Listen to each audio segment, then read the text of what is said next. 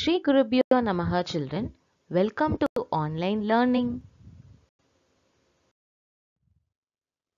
In the previous class, we have discussed about harmful microorganisms. Today, we are going to discuss about food spoilage and food preservation.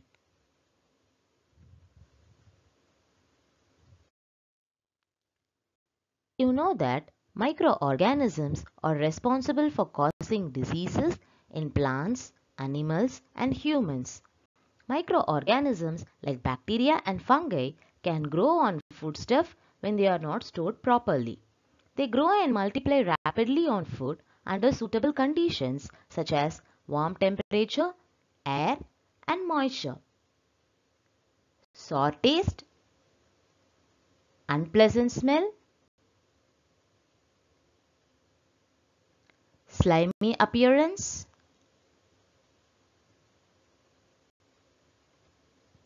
and change in color are the signs to identify whether the food is spoiled or not.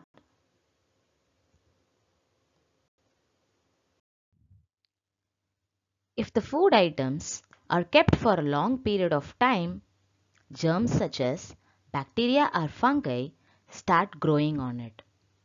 Once the food is spoiled, it cannot be eaten and has to be thrown away. Let us see the proper definition of food spoilage. Food spoilage is a process where food gets damaged by the growth of microorganisms and becomes inedible for humans. So once the food gets damaged by the growth of microorganisms like fungi or bacteria, it has to be thrown away and we should not consume it.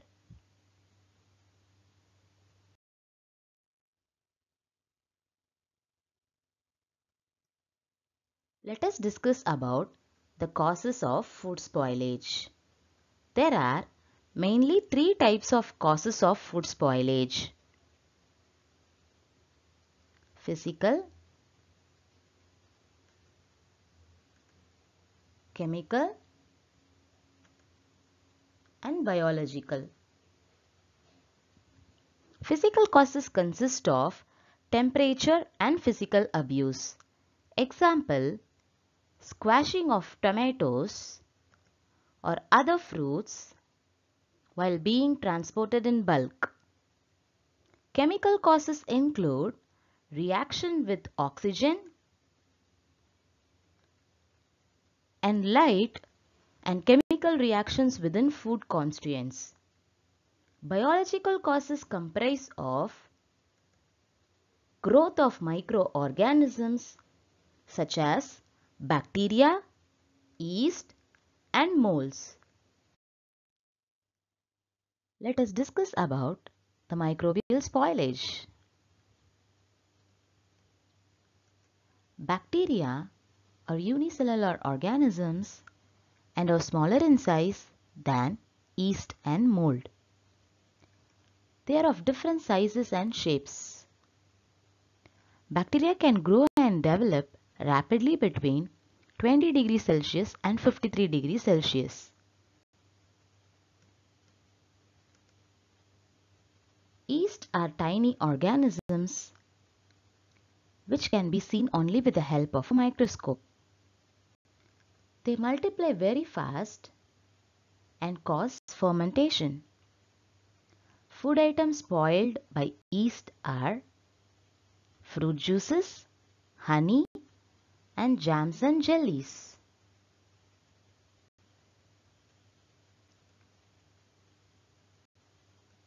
Molds are in the form of threads developed on perishable foods. What do you mean by perishable foods? Food items which are capable of spoilage are called perishable foods. They are visible to our eyes. They contain spores. When the molds find a favorable environment, they germinate and produce a fluffy growth. They are often found as gray or white or some other color depending on the variety of the mold. Consuming the spoiled food may lead to serious illness or death because the microbes present in the spoiled food produce toxic substances. Now, let us discuss about what is food poisoning. It is the illness caused due to the consumption of food spoiled by microorganisms.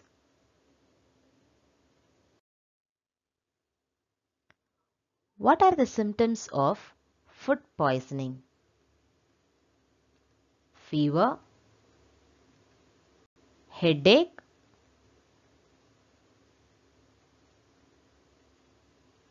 diarrhea, loss of appetite, vomiting, and abdominal cramps are some of the symptoms of food poisoning.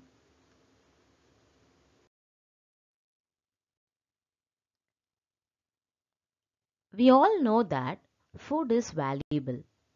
Food preservation involves preventing the food from being spoiled.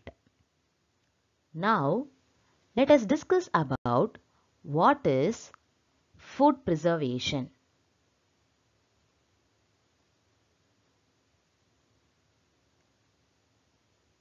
The process of preparing food that involves the prevention of growth of microorganisms so that it can be stored for longer is called food preservation.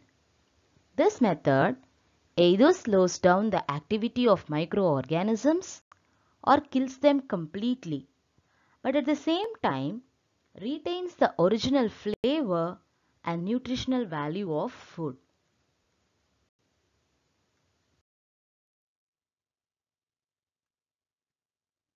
Cooked or uncooked food can be preserved in different ways to be used later. Some methods of food preservation are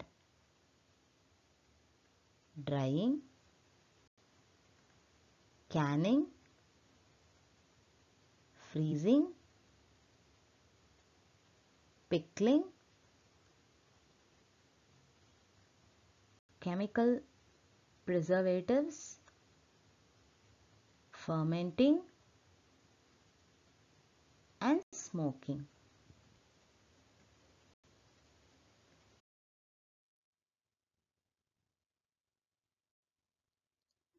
Let us discuss about the first method of food preservation, that is drying. In this method, food items are dried in the sun in order to remove the moisture content. Drying inhibits the growth of microorganisms through the removal of water. Drying is one of the oldest methods of food preservation. Certain food items like grains, puppets, fruits and vegetables are preserved by this method. Let us discuss about the second method of food preservation, that is canning. It is a method of heating the food and sealing it in an airtight container so that germs do not grow on them. Food items like fruits, vegetables, and dairy products are preserved through this method. Food kept in a refrigerator remains fresh for some days. Microorganisms cannot grow easily in cool places. Let us now discuss about the third method of food preservation, that is freezing. Freezing is a method of Preserving food by lowering the temperature to inhibit the growth of microorganisms. Fruits, vegetables, seafood, grains, nuts, eggs are preserved by this method. We are going to discuss about the fourth method of food preservation, that is pasteurization.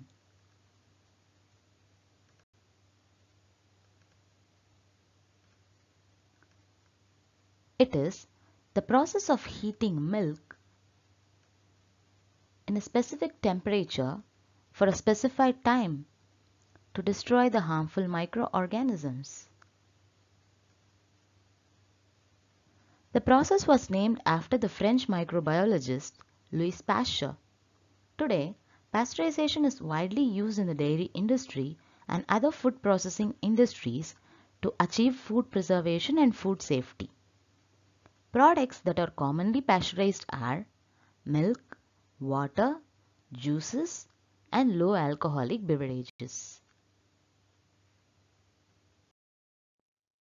We are going to see about the fifth method, that is chemical preservatives.